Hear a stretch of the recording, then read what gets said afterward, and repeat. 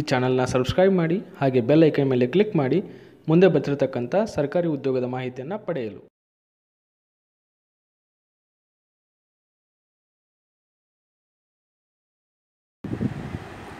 Indian ಆರ್ಮಿಯಲ್ಲಿ ಖಾಲಿ ಇರತಕ್ಕಂಥ ಹುದ್ದೆಗಳನ್ನು ಭರ್ತಿ ಮಾಡ್ತಾ ಇದ್ದು ಆ ಹುದ್ದೆಗಳು ಈ ರೀತಿಯಾಗಿದೆ.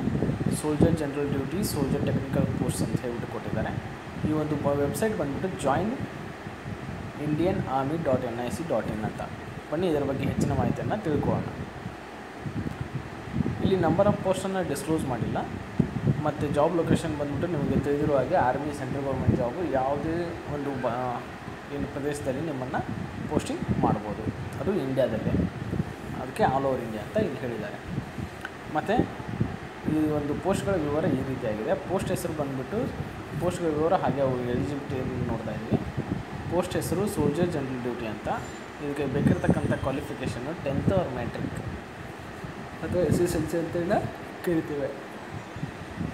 ಇದು ಏಜ್ ಲಿಮಿಟ್ ಇರಬೇಕಾದಂಥದ್ದು 17.5 to 21 years. ಹಾಗೆ ಸೋಲ್ಜರ್ ಟೆಕ್ನಿಕಲ್ಗೆ 10+2 ಆರ್ ಇಂಟರ್ಮೀಡಿಯೇಟ್ ಕ್ವಾಲಿಫಿಕೇಷನ್ ಹೊಂದಿರಬೇಕು. ಇದಕ್ಕೆ ಬೇಕಿರತಕ್ಕಂಥ ಏಜ್ ಲಿಮಿಟ್ 17.5 to 23. ಮತ್ತು soldier nursing assistant veterinary, soldier clerks, store keeper, technical R inventory ಮ್ಯಾನೇಜ್ಮೆಂಟ್ಗೆ ಬೇಕಿರತಕ್ಕಂಥ qualification 10+2 R intermediate ಇರಬೇಕು. ಅದಾದಮೇಲೆ ಏಜ್ ಲಿಮಿಟು 17.5 to 23. ಇನ್ನು ಬೇಕಿರತಕ್ಕಂಥ ಅಪ್ಲಿಕೇಶನ್ ಫೀಸ್ ಯಾವುದೇ ರೀತಿಯಾದಂಥ ಅಪ್ಲಿಕೇಶನ್ ಫೀಸ್ ಇರೋದಿಲ್ಲ.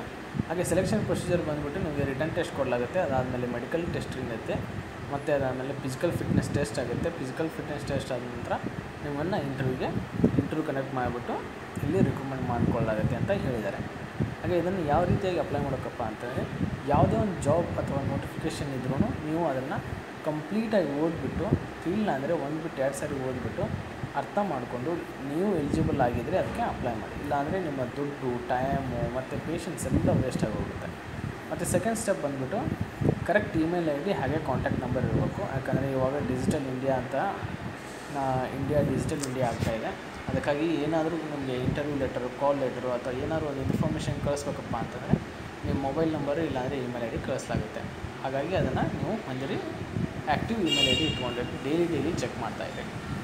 ಮತ್ತು ಇದ್ರ ಜೊತೆಗೆ ನೀವು ಡಾಕ್ಯುಮೆಂಟ್ಸನ್ನು ಸ್ಕ್ಯಾನ್ ಮಾಡಿಬಿಟ್ಟು ಇಟ್ಕೋಬೇಕಾಗುತ್ತೆ. ID ಪ್ರೂಫು, ಇಲ್ಲ ಏಜು ಅಥವಾ ಎಜುಕೇಷನ್ ಕ್ವಾಲಿಫಿಕೇಷನ್, ರೆಜ್ಯೂಮೆ ಯಾಕಪ್ಪ ಅಂದರೆ ಎಲ್ಲಾದರೂ ಯಾರಾದರೂ ಎಕ್ಸ್ಪೀರಿಯನ್ಸ್ ಇರೋರನ್ನ ರಿಕ್ರೂಟ್ ಮಾಡ್ತಾಯಿದ್ರೆ ಅದಕ್ಕೆ ನೀವು ರೆಜ್ಯೂಮೆ ಇಟ್ಕೋಬೇಕಾಗುತ್ತೆ. ಮತ್ತು ಇದೆಲ್ಲ ಹೊಂದಿದ ಮೇಲೆ ನೀವು ಇಂಡಿಯನ್ ಆರ್ಮಿ ವೆಬ್ಸೈಟಿಗೆ ಹೋಗ್ಬಿಟ್ಟು ಅಲ್ಲಿ ಅಪ್ಲೈ ಆನ್ಲೈನ್ ಅಂತ ಕ್ಲಿಕ್ ಮಾಡಿ ನೆಸಸರಿ ಡೀಟೇಲ್ಸನ್ನು ಕೊಟ್ಬಿಟ್ಟು ಅದಾದಮೇಲೆ ಸ್ಕ್ಯಾನ್ ಕಾಪಿ ಅಪ್ಲಿಕೇಬಲ್ ಇದ್ದರೆ ಅಂದರೆ ಅಪ್ಲೋಡ್ ಮಾಡೋದು ಏನಾದರೂ ನೆಸಸರಿ ಇದ್ದರೆ ಅದನ್ನು ಅಪ್ಲೋಡ್ ಮಾಡಿಬಿಟ್ಟು ಸಬ್ಮಿಟ್ ಮಾಡಿ. ಹಾಗೆ ಇಂಪಾರ್ಟೆಂಟ್ ಡೇಟ್ಸ್ ಬಂದುಬಿಟ್ಟು ಈ ರೀತಿಯಾಗಿದೆ. Starting date 11th May 2019, last date ಬಂದುಬಿಟ್ಟು 24 June 2019. ಇನ್ನು ರ್ಯಾಲಿ ಡೇಟ್ ಬಂದುಬಿಟ್ಟು 10th July 2019 to 16th July 2019 ಆಗಿದೆ. ಇದಕ್ಕೆ ಸಂಬಂಧಪಟ್ಟಂಥ ಹೆಚ್ಚಿನ ಮಾಹಿತಿಗಾಗಿ ನಾವು ಡಿಸ್ಕ್ರಿಪ್ಷನಲ್ಲಿ ಕೊಟ್ಟಂಥ ಲಿಂಕನ್ನು ಓದ್ಕೊಂಡ್ಬಿಟ್ಟು ನೀವು ಎಲಿಜಿಬಿಲಿಟಿ ಇದ್ದರೆ ಅಪ್ಲೈ ಮಾಡಿಬಿಟ್ಟು ಉಪಯೋಗ ತಗೊಳ್ಳಿ.